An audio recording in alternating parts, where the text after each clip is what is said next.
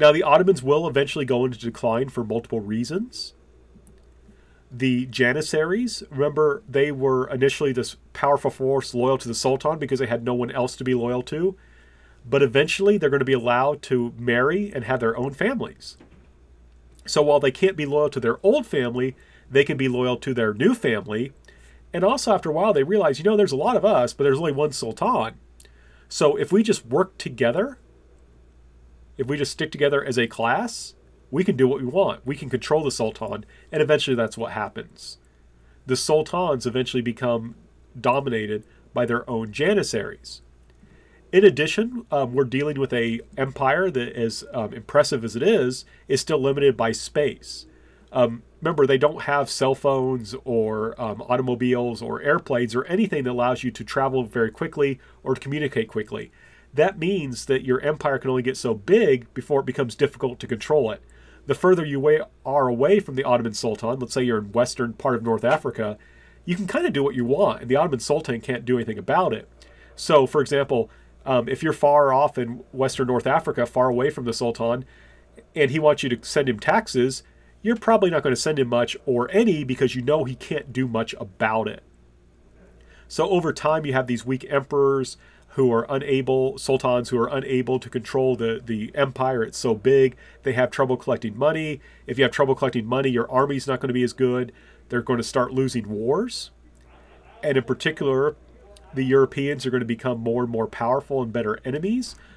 We don't talk a whole lot about this, but when I talked about how in 1683, the Ottomans almost took the city of Vienna in Austria, what saved the Austrians, known as the Holy Roman Empire at that time, was this guy, John Sobieski, a Polish king, who actually took an army down from Poland to fight and help defeat the Ottomans and drive them back.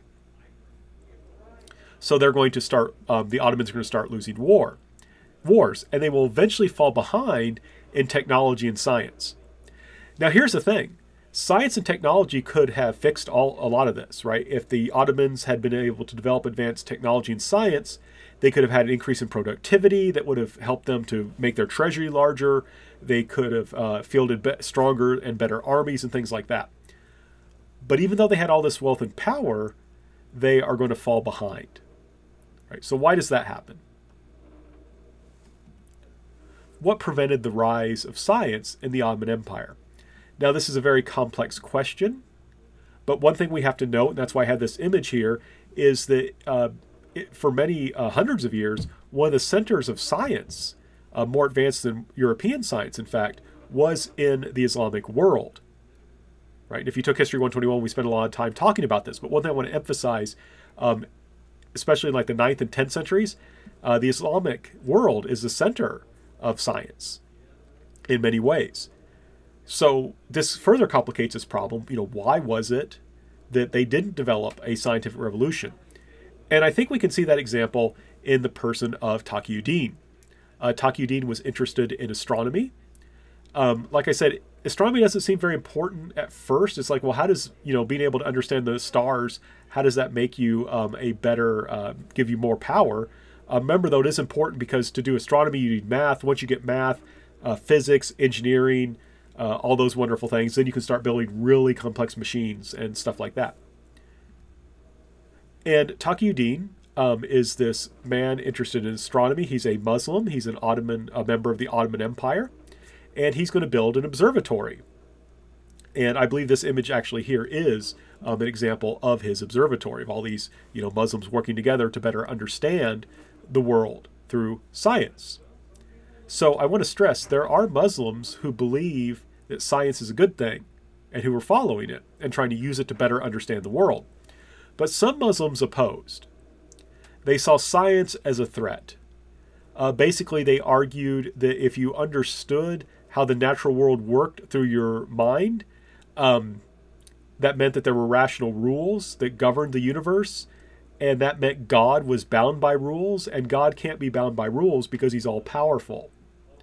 Moreover, as scientists rose in power, right, if science is where true knowledge is gained from, they're going to get more money, they're going to get more support. That means less money and support for the religious authorities. So some Muslims, especially among the religious leadership, opposed the growth of science, they saw it as a threat, right? They saw it as dangerous. Now, and they also saw it as, like I said, as a threat to faith, but also a threat to their own position in society. Now, what's complicated in this time period, this isn't modern science. So for people living this time period, we think of astrology as kind of superstition. I mean, even people who read their horoscopes don't usually really believe in it. They just kind of do it for fun. In this time period, though, astrology was serious, and it was connected to astronomy. In fact, astrology was seen as more important because it was considered practical, right? Because you could use it to predict the future. So if you were an astronomer, usually you were also an astrologer. And Taqiyuddin was both. That's how things worked during this time period. And there was a big battle coming up between the Ottoman Empire, I think it was the Safavids, who we're going to talk about later. And Taqiyuddin was asked, well, use your astrology skills to tell us who's going to win the battle. And of course he said, we're going to totally win the battle. The Sultan's totally going to win, because what other prediction would you make, right? And they lost, right? They lost the battle. So Taqiyuddin, he picked the wrong side. He said, we're going to win the battle, according to my astrological predictions, but instead they lost the battle. And so what this led to was the anti-science Muslims said, see, this astronomy is no good. The observatory is a waste of time. By building this kind of supporting science in this way, you're just going to lead people astray from true Islam. And why waste money on something like that? That's only going to hurt us. As you can see, it's useless because he predicted the battle wrong. So this will lead to the destruction of the observatory, and in a sense, a victory for anti-science Muslims against pro-science Muslims. So this is very important for us to understand. It's not that Islam itself is against science. There were Muslims like Taqiyuddin who thought science was great and devoted their lives to it. There were also Muslims who said science is bad, it will hurt your faith. And of course also, they realized that if science becomes really big, they'll get the money and support, religion won't. So this is a problem from the Islamic world's perspective, because the anti-science Muslims win. It could have gone the other way in some respects. And to show you how this kind of continues in the Ottoman world, printing will not be allowed. So one thing we talk about in the rise of Western science is how important it is, the printing press, because it allows for books to be produced and shared cheaply, which means scientists are able to share ideas with each other. Ottoman scientists can't do that. And they're also going to have difficulty getting access to Western books. So you could think about this. Think about a scientist who has access to the internet in competition with a scientist who does not have access to the internet. Right? The scientist with access to the internet is going to make a lot more discoveries. Is just going to be a better scientist. And that's essentially what was happening in the Ottoman Empire. Right? The Muslim scientists there, after the fall of Taqiyuddin, they're going to be doing their best to keep up and to make developments, but they're not getting the support Western scientists are, and they're cut off from knowledge, right? They don't have access to the internet, obviously, but in this time period, printed books would have been the internet. In contrast, European scientists, through cheap printed books, are able to share their ideas, build off of each other, and that help leads to a scientific revolution. So the key thing here, though, is science is not going to rise in the Ottoman Empire.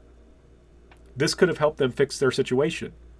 But for these reasons, the victory, in a sense, of anti-science Muslims against pro-science Muslims is going to prevent that. So one key takeaway here, of course, is that Islam is not inherently anti-science, but some forms of Islam are hostile to science, and they're the ones that are going to win out in the Ottoman Empire and help prevent the rise of an Islamic scientific revolution, leaving the way open for Europeans to develop the scientific revolution.